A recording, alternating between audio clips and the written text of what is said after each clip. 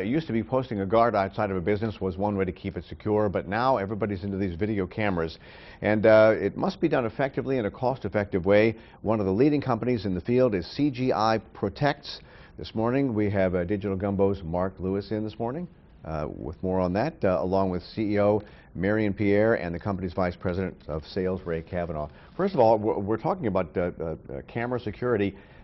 That's not all that high tech anymore. It hasn't changed over the past few years, or has it? Well, it actually has changed quite a bit. What's happened with video is video typically has been analog. The cameras that you see all around us, they're ubiquitous within the cities and states and counties. But those cameras are all analog cameras. They're not digitized. And meaning today, they use videotape. They use videotape, right. So being able to go back and look at what happened or what might have occurred is difficult. More important than looking at things after the fact is preventative. And so you're saying most companies have not updated to digital? That's correct. About Really? 90% of the cameras today are still analog that are out there. That's unbelievable. I would have assumed that most people would be into digital because you can get a recorder that will record like hundreds of hours of video. That's right. Well, we'd like to say we live in an analog world, an analog city with a digital world. And so what we do is combine the best of both security, physical security and electronic security to bring a holistic approach to security.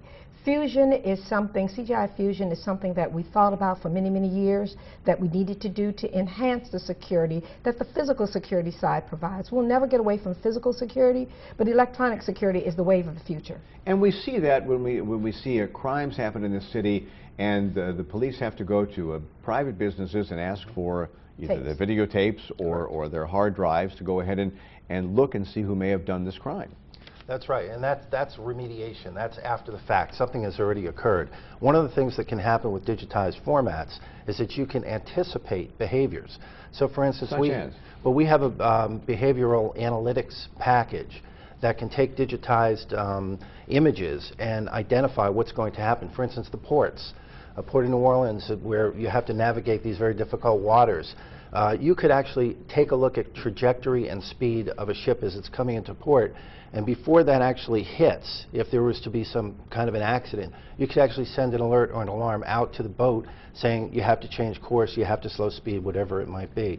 And that extends out into other areas too, like airports, where someone puts a bag down and walks away.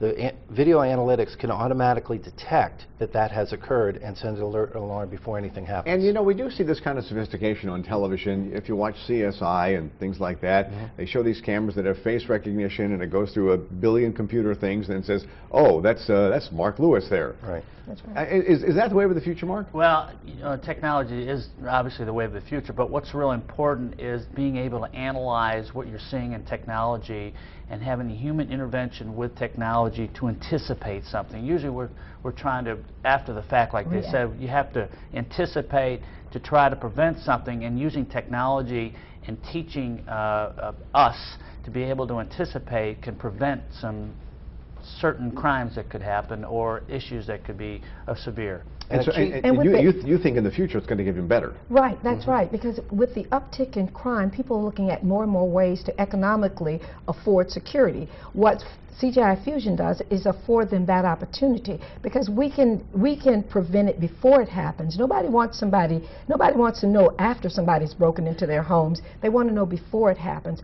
And with this technology, we can alert them before it happens. Well, if you can do that, that'll be a miracle. All right. And so it is worth companies looking into a very good digital security system. Yes. All right. Thank you all very much. We appreciate that.